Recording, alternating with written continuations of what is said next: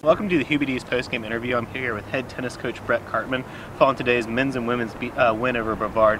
Coach, you've had a tough month, a lot of rainouts, a lot of postponements. Can you talk about what it takes to get the team ready following this much of a delay? Yeah, in tennis, timing and positioning is probably the most crucial element, and with having a lack of court time, that's a major issue. So what we've been doing is focusing on going indoors and working any space that we can find and getting the most out of that space possible. Well, definitely you guys showed a little bit of rust today on the court. You were talking about with me earlier, but you did pick up 2 wins. Can you talk about some things you saw out there out of your players and kind of give us a little bit of the highlights of today's match? You know, overall I was pleased with today. Brevard was a quality team, quality program, and a day where you know conditions aren't ideal and you are lacking some on-court time. The kids picked up the intensity, picked up the energy, and that was the difference in the match today. Well, it doesn't stop here. You have 3 more matches this week: Friday at home, Saturday away, Sunday at home. It seems like you're just putting all your matches in 1 week. Can you tell me what it takes to get a team ready for 4 matches? What are the next few days? How are you going to prepare your team? But I think, again, to be able to play 4 matches starts in the off-season and preseason training. But that being said, dealing with 4 matches in 1 week is having the trainers in line with the strength coaches in line with everyone else, that these kids are healthy, fit, and ready to go. Absolutely. Well, I think it's going to be a great week for you guys. I'm excited. 2 more home matches. That's on Friday and Sunday. And make sure to come out and cheer on the Royals. But, Coach, good luck, and thank you so much. Thank you, Miller.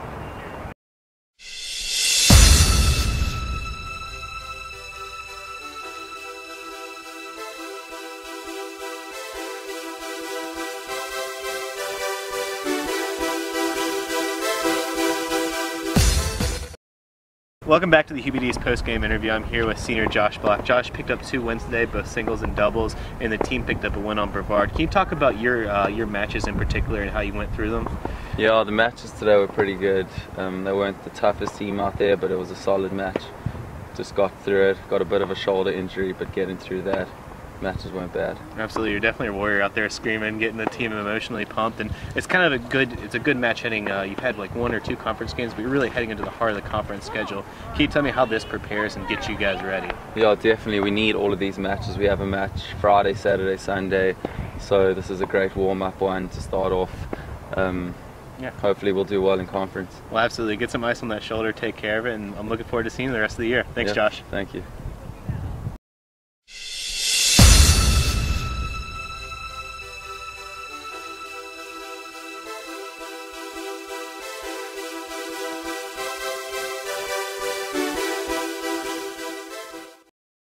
Welcome back to the Hubee's post-game report. I'm here with junior Christina Rustscheff. Christina, you had a lot of expectations. You were the number 2 last year, coming into the number 1 spot for the team. Can you tell me how you prepared? You've had a strong season so far, so how does that really paid off for you? Yeah, well, this summer I trained a lot back home in Canada with one of my coaches. Trained every day, worked really hard, both on the court and in the gym. And I also traveled a bit and played a few tournaments in the States. I came back to Charlotte for a couple weeks and got in some training here. And I think that just really helped me. Absolutely, we can definitely tell it on the court. You're all over the place. You're a monster. But also, you guys have had a few matches so far, and you're really entering the heart of conference play. Can you talk about your season so far and where you see the team going through the next few matches and then going into the tournament? Yeah, I mean, we've had a good start to our season so far. We dropped a tough match to Erskine. I think the matches were a lot closer than the score shows, so we're pretty confident going into conference tournament. We're going to definitely look to take this one this year. I know we have 3 seniors, so I'd really like to win it for them. Absolutely. Well, good luck. We look forward to seeing you the rest of the season. Awesome. Thank you very much. Thank you, Christina.